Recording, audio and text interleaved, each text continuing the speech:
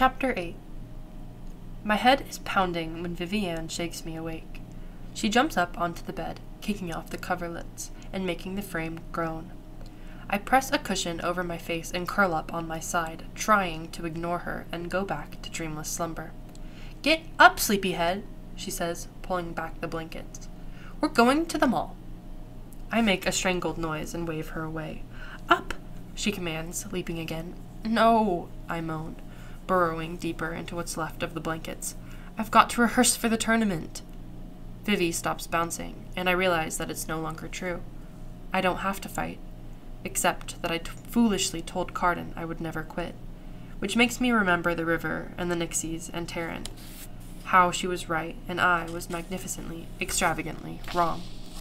"I'll buy you coffee when we get there. Coffee with chocolate and whipped cream." Vivi is relentless. "Come on, Taryn's waiting." I half stumble out of bed. Standing, I scratch my hip and glare. She gives me her most charming smile, and I find my annoyance fading, despite myself. Vivi is often selfish, but she's so cheerful about it, and encouraging of cheerful selfishness in others that it's easy to have fun with her. I dress quickly in the modern clothes I keep in the very back of my wardrobe. Jeans, an old gray sweater with a black star on it, and a pair of glittery silver Converse high tops.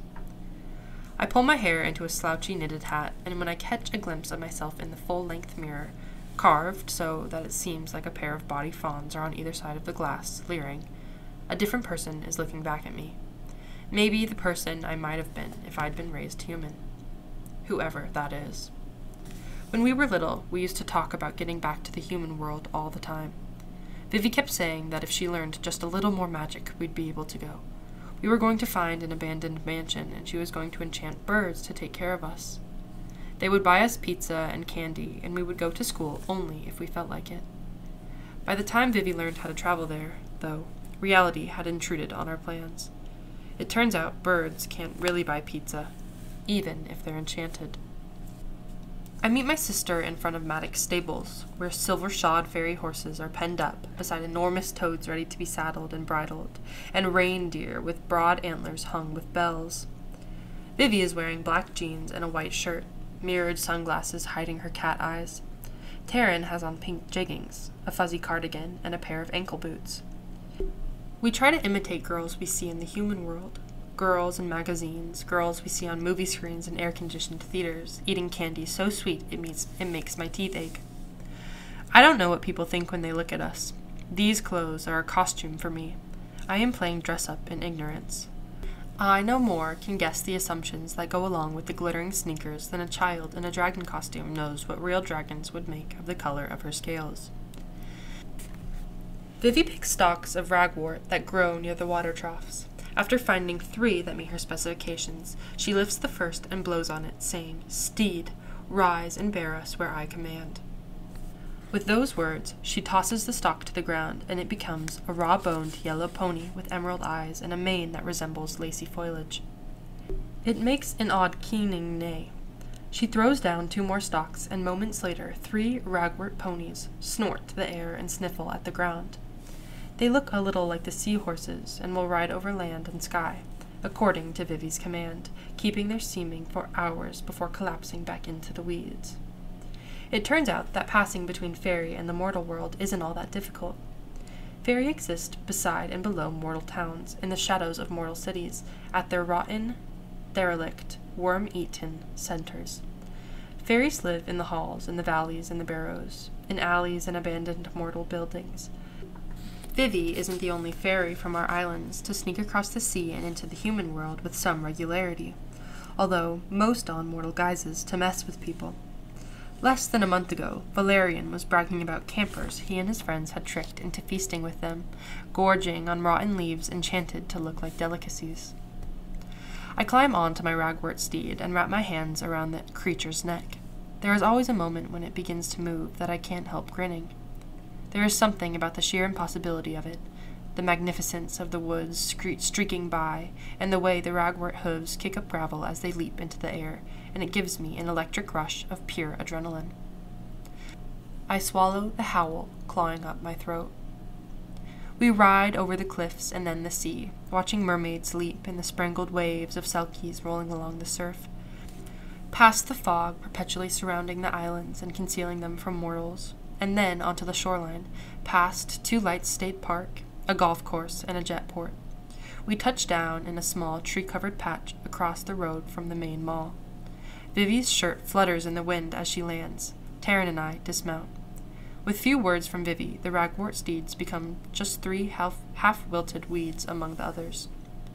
"Remember where we parked," Taryn says with a grin, and we start towards the mall. Vivi loves this place. She loves to drink mango smoothies, try on hats, and buy whatever we want with acorns enchanted to pass as money. Taryn doesn't love it the way Vivi does, but she has fun.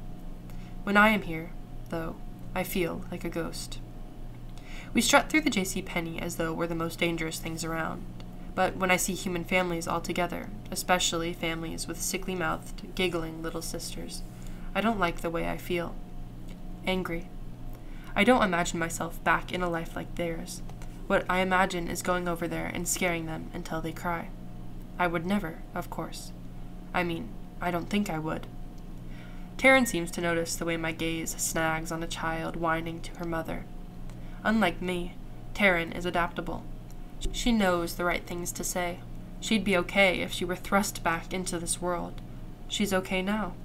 She will fall in love, just as she said. She will metaphors into a wife or a consort, and raise fairy children who will adore and outlive her. The only thing holding her back is me. I am so glad she can't guess my thoughts. "So," Vivi says, "we're here because you both use some cheering up. So cheer up." I look over at Taryn and take a deep breath, ready to apologize. I don't know if it's what Vivi had in mind, but it's what I've known I had to do since I got here. "I'm sorry," I blurt out. "You're probably mad," Taryn says at the same time. "At you?" I am astonished. Taryn droops. "I swore, Carden, that I wouldn't help you, even though I came with you that day to help." I shake my head vehemently. "Really? Taryn, you're the one who should be angry that I got you tossed into the water in the first place. Getting yourself out of there was the smart thing to do. I would never be mad about that." "Oh," she says. "Okay." "Taryn told me about the prank you played on the prince," Vivi says. I see myself reflected in her sunglasses, doubled, quadrupled, with Taryn standing beside me. "Pretty good, but now you're going to have to do something much worse. I've got ideas." "No!" Taryn says with vehemence. "Jude doesn't need to do anything. She was just upset about Matic and the tournament. If she goes back to ignoring them, they'll go back to ignoring her too. Maybe not at first, but eventually." I bite my lip because I don't think that's true. "Forget Matic. Knighthood would have been boring anyway," Vivi says, effectively dismissing the thing I've been working towards for years. I sigh. It's annoying, but also reassuring that she doesn't think it's a big deal when the loss has felt overwhelming to me. "So, what do you want to do?" I ask Vivi to avoid any more of this discussion. "Are we seeing a movie? Do you want to try on lipsticks? Don't forget you promised me coffee." "I want you to meet my girlfriend," Vivienne says, and I remember the pink-haired girl in the strips of photos. "She asked me to move in with her." "Here?" I ask, as though there could be any other place. "The mall?" Vivi laughs at our expressions. "We're going to meet up with her here today, but probably find a different place to live. Heather doesn't know fairy exists, so don't mention it, okay?" When Taryn and I were 10, Vivi learned how to make ragwort horses. We ran away from Maddox's house a few days later. At a gas station, Vivi enchanted a random woman to take us home with her. I still remember the woman's blank face as she drove. I wanted to make her smile, but no matter what funny faces I pulled, her expression didn't change. We spent the night in her house, sick after having ice cream for dinner. I cried myself to sleep, clinging to a weeping Taryn. After that, Vivi found us a motel with a stove, and we learned how to cook macaroni and cheese from the package. We made coffee in the coffee pot because we remembered that our old house had smelled like it. We watched television and swam in the pool with the other kids staying in the motel. I hated it. We lived that way for 2 weeks before Taryn and I begged Vivi to take us home, to take us back to Fairy. We missed our beds. We missed the food we were used to. We missed magic. I think it broke Vivi's heart to return, but she did it. and she stayed. Whatever else I can say about Vivi, when it really mattered, she stuck by us. I guess I shouldn't be surprised that she didn't plan to stay forever. "Why didn't you tell us?" Taryn demands. "I am telling you. I just did," Vivi says, leading us past stores with looping images of video games, past gleaming displays of bikinis and flowing maxi dresses, past cheese-injected pretzels and stores with counters full of gleaming, heart-shaped diamonds, promising true love. Strollers stream past, groups of teenage boys in jerseys, elderly couples holding hands. "You should have said something sooner," says Taryn, hands on her hips. "Here's my plan to cheer you up," Vivi says. "We all move to the human world. Move in with Heather. Jude doesn't have to worry about knighthood, and Taryn doesn't have to throw herself away on some silly fairy boy." "Does Heather know about this plan?" Taryn asks skeptically. Vivi shakes her head, smiling. "Sure," I say, trying to make a joke of it, except that I have no marketable skills other than swinging around a sword and making riddles, neither of which will probably pay all that well. "The mortal world is where we grew up," Vivi insists, climbing onto a bench and walking the length of it, acting as though she were on a stage. She pushes her sunglasses up onto her head. "You'd get used to it again." "Where you grew up." She was 9 when we were taken. She remembers so much more about being human than we do. It's unfair, since she's the one with all the magic. "The folk are going to keep treating you like crap," Vivi says, and hops down in front of us, cat eyes flashing. A lady with a baby carriage swerves to avoid us. "What do you mean?" I look away from Vivi, concentrating on the pattern of the tiles under my feet. "Oriana acts like you two being mortal is some kind of awful surprise that gets sprung on her all over again every morning," she says. "And Maddox killed our parents, so that sucks. And then there are the jerks at school that you don't like to talk about." "I was just talking about those jerks," I say, not giving her the satisfaction of being shocked by what she said about our parents. She acts like we don't remember, like there's some way I'm ever going to forget. She acts like it's her personal tragedy and hers alone. "And you didn't like it." Vivi looks immensely pleased with herself for that particular riposte. "Did you really think that being a knight would make everything better?" "I don't know," I say. Vivi swings on Taryn. "What about you?" "Fairy is all we know." Taryn holds up a hand to foresay any more argument. "Here, we wouldn't have anything. There'd be no balls and no magic and no—" "Well, I think I'd like it here." Vivi snaps and stalks off ahead of us towards the Apple store. We've talked about it before, of course, how Vivi thinks we're stupid for not being able to resist the intensity of fairy, for desiring to stay in a place of much danger. Maybe growing up the way we have, bad things feel good to us. Or maybe we are stupid in the exact same way as every other idiot mortal who's pined away for another bite of golden goblin fruit. Maybe it doesn't matter. A girl is standing in front of the entrance, playing around on her phone. The girl, I assume. Heather is small, with faded pink hair and brown skin. She wears a t-shirt with a hand-drawn design across the front. There are pen stains on her fingers. I realize abruptly that she might be the artist who drew the comics I've seen Vivi pore over. I begin a curtsy before I remember myself and then awkwardly stick out a hand. "I'm Vivi's sister Jude," I say, "and this is Taryn." The girl shakes my hand. Her palm is warm, her grip nearly non-existent. It's funny how Vivi, who tried so hard to escape being anything like Maddox, wound up falling in love with a human girl, as Maddox did. "I'm Heather," the girl says. "It's great to meet you. Vi almost never talks about her family." Taryn and I glance at each other. "Vi?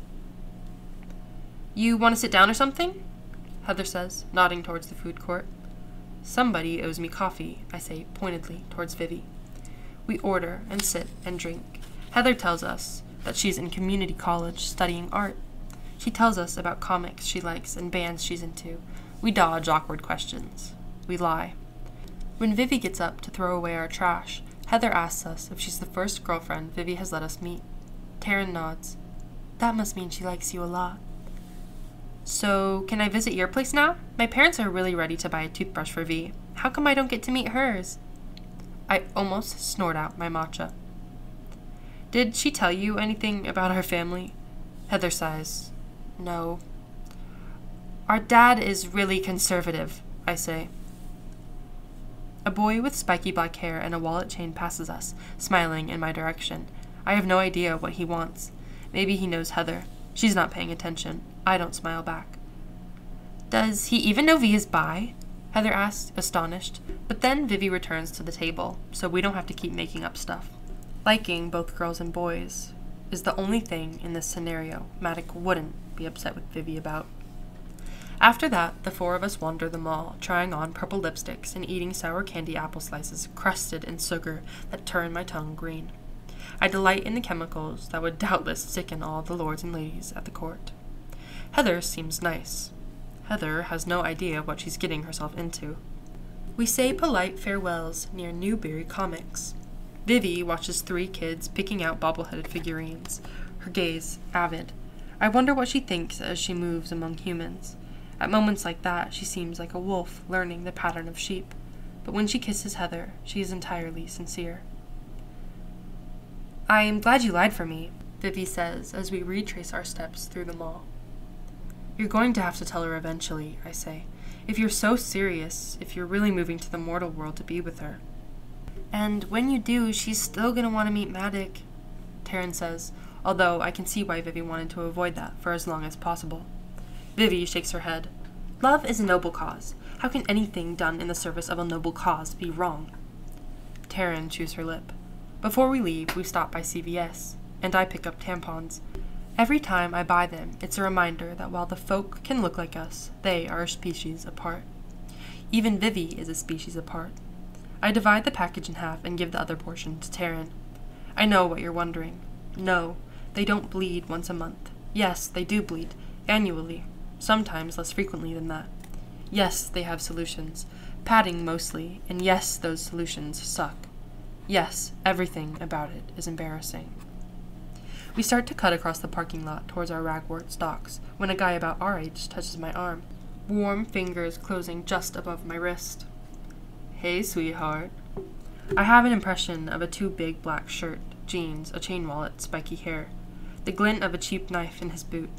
I saw you before, and I was just wondering.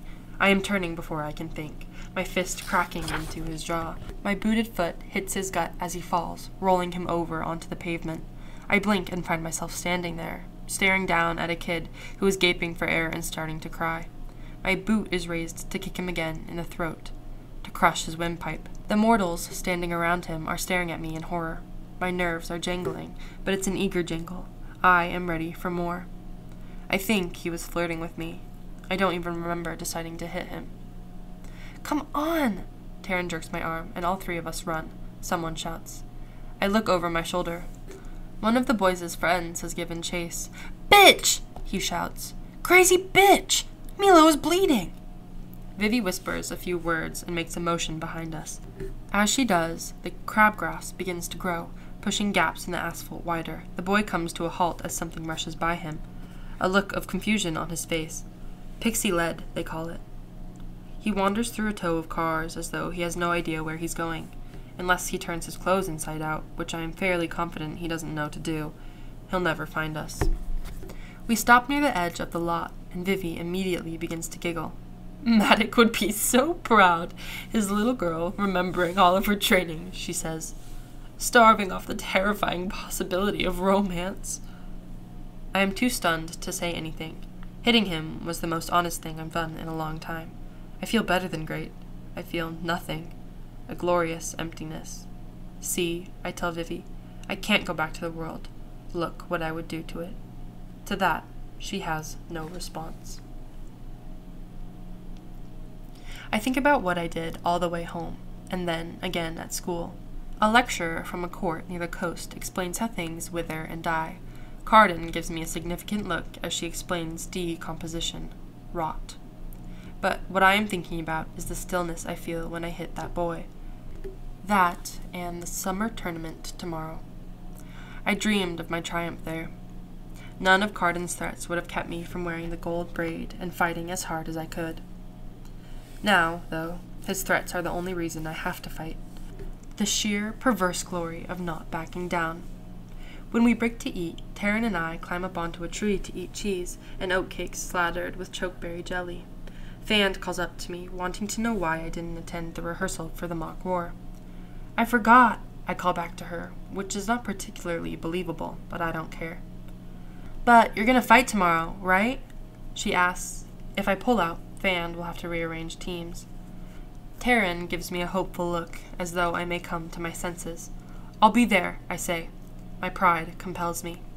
Lessons are almost over, and I notice Taryn standing beside Carden, near a circle of thorn trees, weeping. I must not have been paying attention, must have gotten too involved in packing up our books and things. I didn't even see Carden take my sister aside. I know she would have gone, though, no matter the excuse. She still believes that if we do what they want, they'll get bored and leave us alone. Maybe she's right, but I don't care. Tears spill over her cheeks. There is such a deep well of rage inside of me. You're no killer. I leave my books and cross the grass towards them. Carden half turns, and I shove him so hard that his back hits one of the trees. His eyes go wide. I don't know what you said to her, but don't you ever go near my sister again, I tell him, a hand still on the front of his velvet doublet. You gave her your word. I can feel the eyes of all the other students on me. Everyone's breath is drawn. For a moment, Carden just stares at me with stupid, crow-black eyes. Then one corner of his mouth curls. Oh, he says, you are going to regret doing that. But I don't think he realizes just how angry I am, or how good it feels, for once, to give up on my regrets.